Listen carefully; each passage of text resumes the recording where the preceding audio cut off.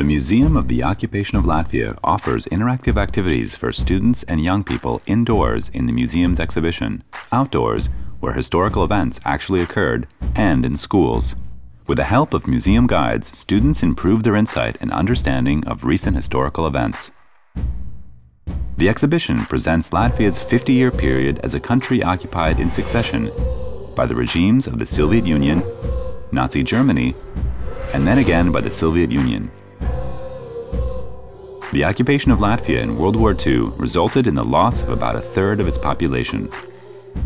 Tens of thousands lost their lives in the war, the Holocaust, and the inhuman conditions of the Gulag and Nazi concentration camps. Nearly a tenth of Latvia's population left Latvia westward at war's end.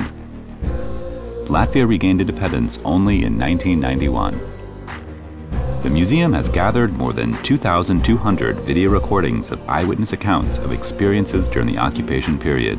The museum's collection contains nearly 50,000 documents, photos, objects, and memorabilia related to the occupation period.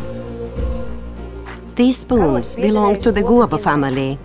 On the 14th of June 1941, the family was deported from Riga. This spoon they took with them, but this one remained in Latvia with a grandmother who was not deported. The spoon is testimony of the harsh forced settlement conditions in Siberia, because it was used not only for eating, but its edge was sharpened to serve as a knife for peeling potatoes.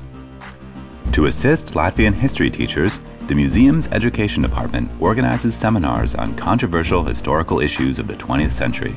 Students are invited to take part in competitions, to study the history of their family and the neighborhood in order to better understand the occupation period. Information on the education department activities is available on the website www.omip.lv.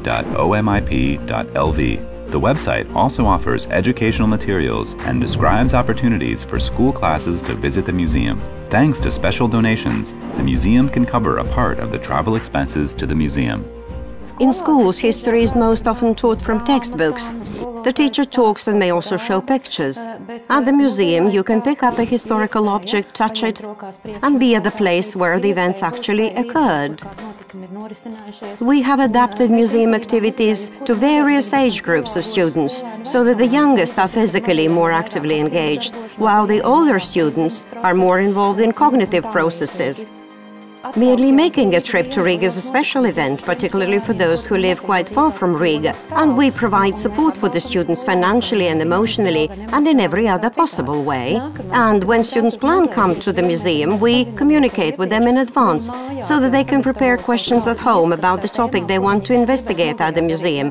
They also interview their parents or grandparents or research the history of a certain site. Thus develops an overall picture from the family history to the local history to the general history of Latvia and the world, which they learn more at the museum. The museum also offers to display, free of charge, one of its traveling exhibitions in Latvian schools or community centers. The museum has become a very popular destination for foreign tourists. It is also visited by the official state guests. In the near future, the museum will undergo significant changes. Its permanent building at the Latvian Rifleman Square will open its doors after reconstruction as the Building for the Future. It was designed by the Latvian-American architect Gunārs Birkerts, who describes it metaphorically as the progression from the dark past to the bright and enlightened future. The Building for the Future will accommodate a new modern exhibition and provide space for comprehensive museum activities. For now, we invite you to visit the museum's temporary exhibition at Raņa Boulevard 7 to gain a clear picture of Latvia's recent history.